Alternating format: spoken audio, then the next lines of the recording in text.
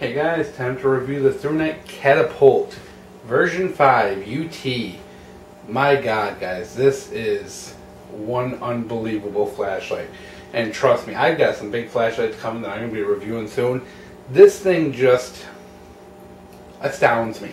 So let's go over the numbers before I get too much drool all over myself here.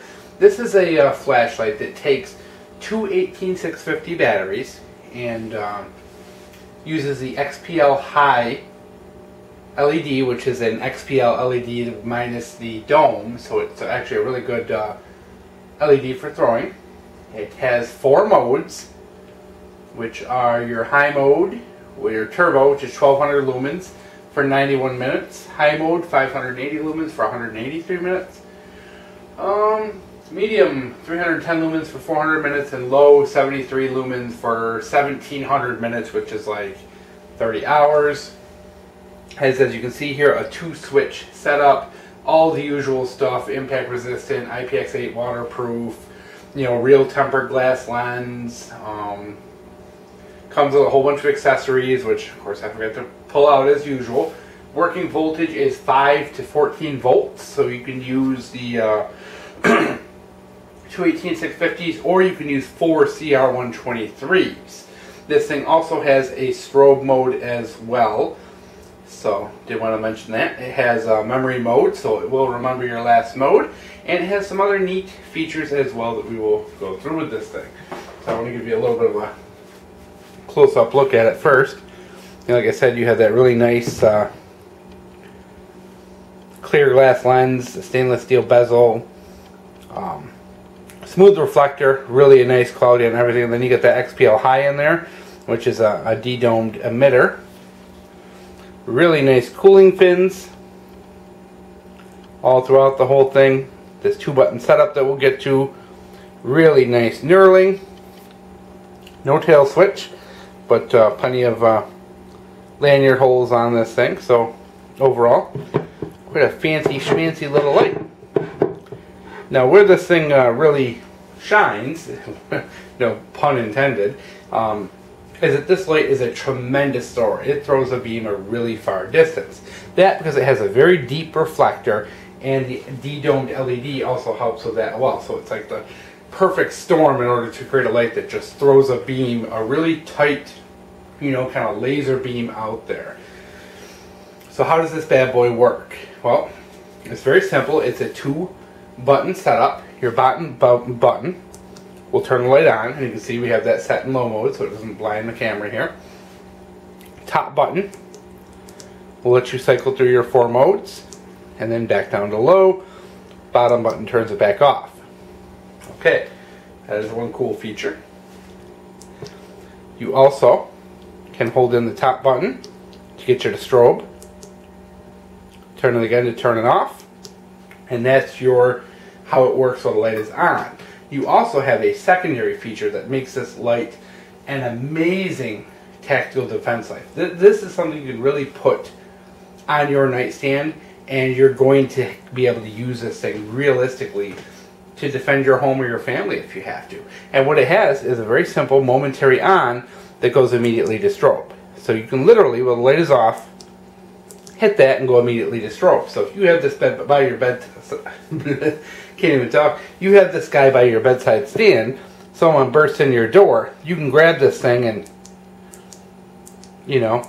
momentary. And I think if you leave it on for a couple seconds, it actually leaves it on. Forgot how long. Yeah, a couple seconds there will actually leave it on, and then that will turn it back off.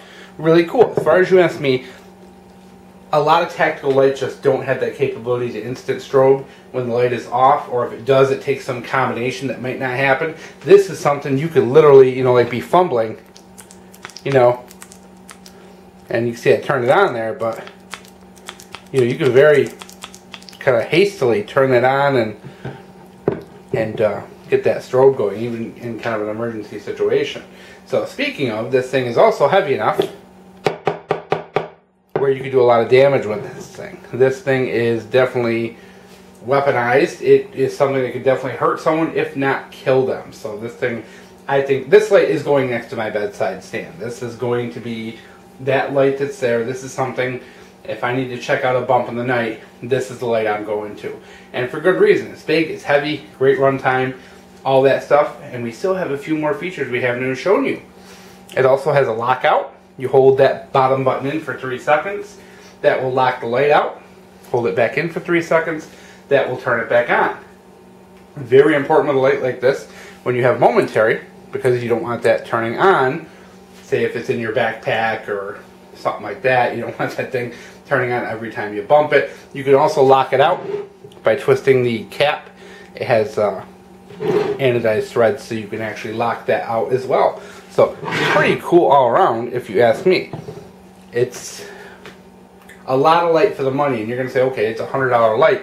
Who has that kind of money? But I tell you what, guys, if I was still doing search and rescue work, this is a light I would look for a lot of reasons. Number one, really good runtime. I ran this thing,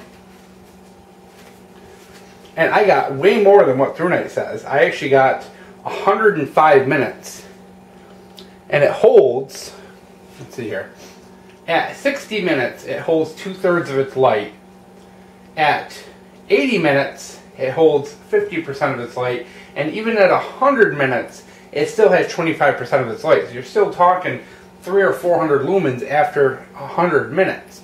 At 105 minutes, the light did have a hard shut off, and I checked the battery and it was 3.3 volts.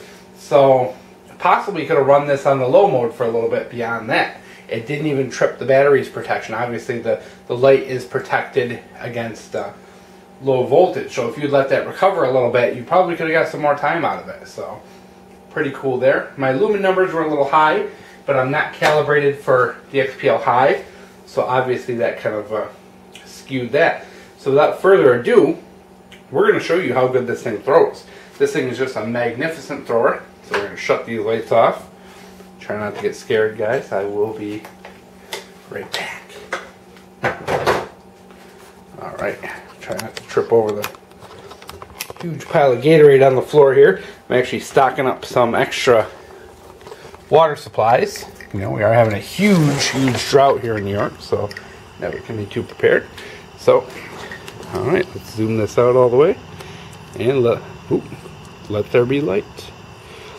You can see this thing is a thrower. And it's not even on the brightest side.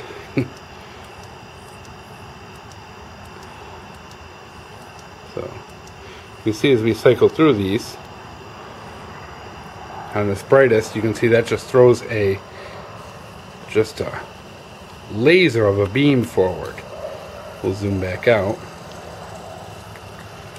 Just laser sharp beam. You can see very well, and you can see the edges of that. It has a very crisp edge. This has a very well focused reflector. You know, very nice tight hot spot, good amount of spill where you're walking in the woods. And guys, look at that back there. You see those trees way back there? Those are easily probably 150 yards away, no problem. You can still see them and I can see them in the viewfinder. I can see them even better in real life. These trees at 50 yards actually show up really well. So this thing just throws like it does. It shoots out an absolute laser beam. Really good. Even at the low setting, you can see, you know, you can't see it, but I can see well past 50 yards with this thing. I can actually see the trees out of the 100 yards, even though you can't. But as the mode settings go up, you can just see this thing is really something special. Definitely a light I would like to have doing some search and rescue work. So there it is, guys. Hope you enjoyed.